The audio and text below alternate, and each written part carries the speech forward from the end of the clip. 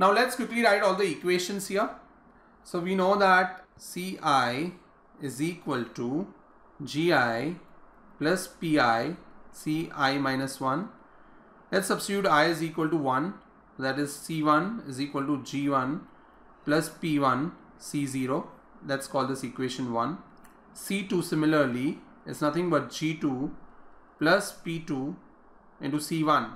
Let's substitute C1 from equation 1 here, which is nothing but G2 plus P2 G1 plus P2 P1 C0. This is equation number 2.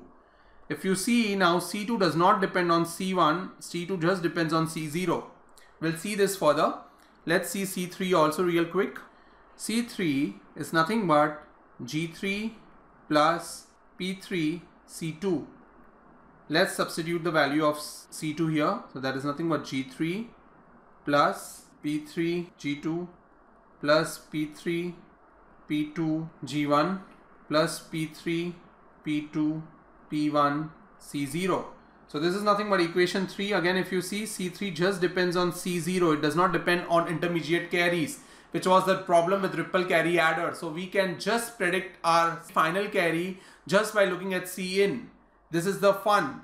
Now let's finally do it for C4, and then we'll come to a very interesting reduction.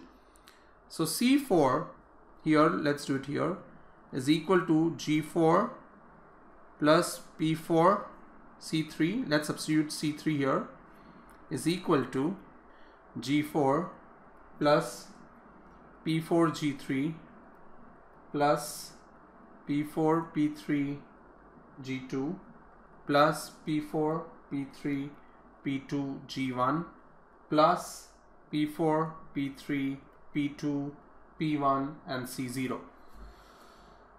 Cool. So this is my equation number 4. Now what do we know? What is G4 is to 1? Look at equation 4 and look at G4 is to 1. Do you think there is any similarity? Yes. If you look till here, G4, P4, G3, P4, P3, G2, P4, P3, P2, G1. So this is nothing but terms till here are nothing but G4 is to 1. Then a plus sign. Then can you see P4, P3, P2, P1 is nothing but P4 is to 1. That is nothing but P4 is to 1 and C0, and this is nothing but my C4. Exactly the same thing I have drawn here. So my C4 is equal to 1 if my G4 is to 1 is 1.